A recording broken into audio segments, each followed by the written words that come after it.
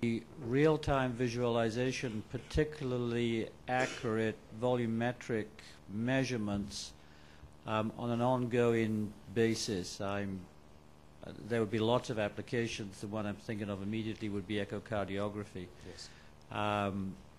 Where one application could be ongoing measurement of cardiac volume size, looking at as an indication of total blood volume.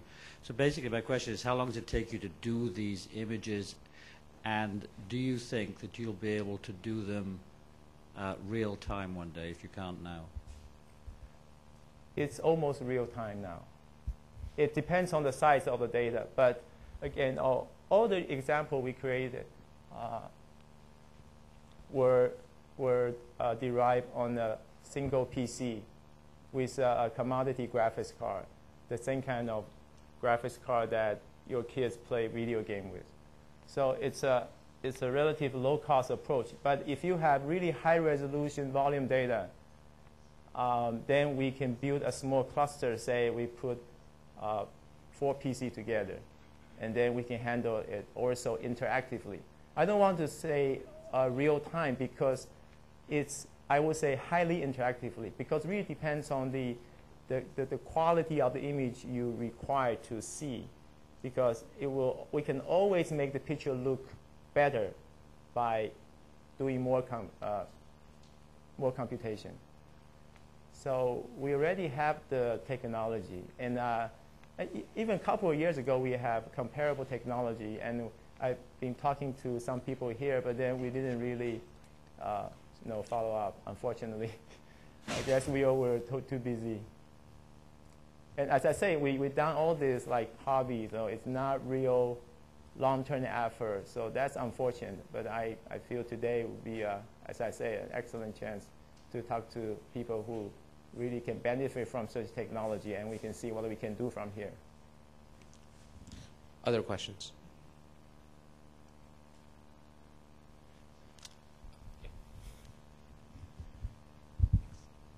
Follow the same question about the volume segmentation. Actually, I'm in Professor Sam Cherry's lab. We are doing the medical imaging. Sometimes we have multiple modality images, so we try to combine them together. Could you let me know how it would be easily for you? We work on that before. It's more difficult because you essentially every position you have multiple value, and how you represent that. It's certainly a challenging research problem, and we had some solution, but I was not completely happy with those solutions. But this is an ongoing research problem.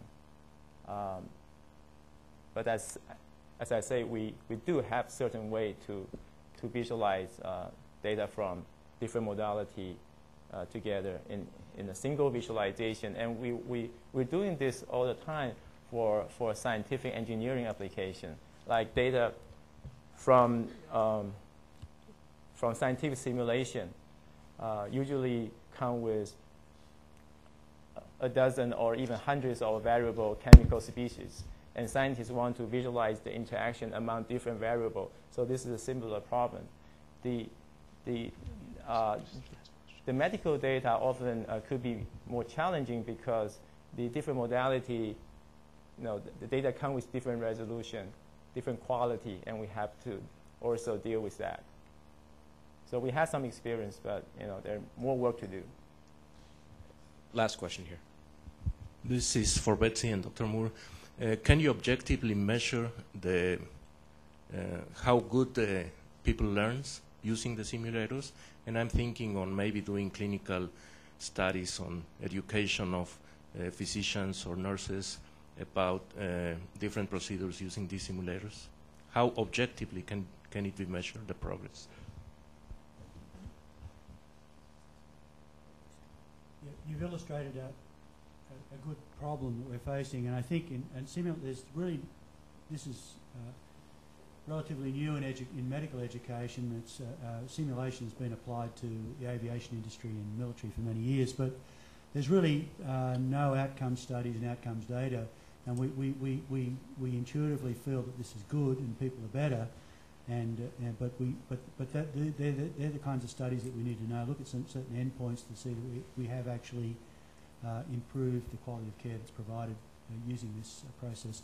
I feel that that probably this may not happen. The aviation industry moved forward very closely with simulation, and then you know, we all feel safer in airplanes these days. But again, nothing's been done to show that the actual process has improved safety.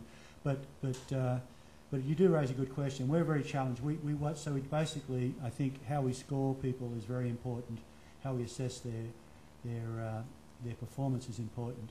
But we mostly run videotape, and we let events unfold, and then we use those tapes not for evaluation so much as to review and recap the experiences and with leading questions of the students about how they felt they went and how things went and what they might have done differently.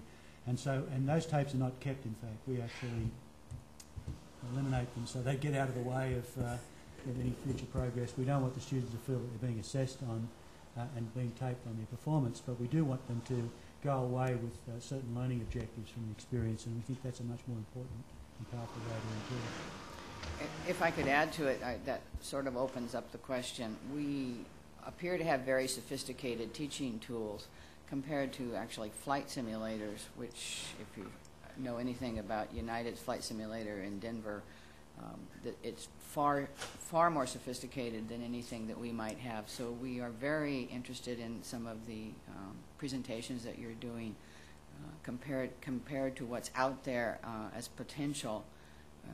We're very primitive, and we are very anxious to move to the next phase.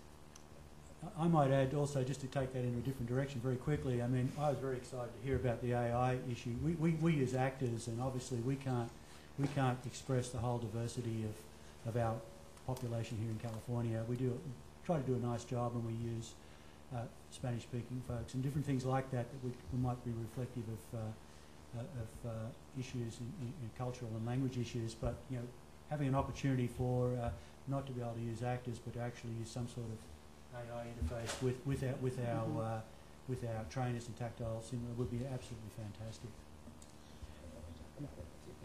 So I'm actually going to adjourn the panel, but certainly there's fodder for good conversation for the break. Let's take a 5-minute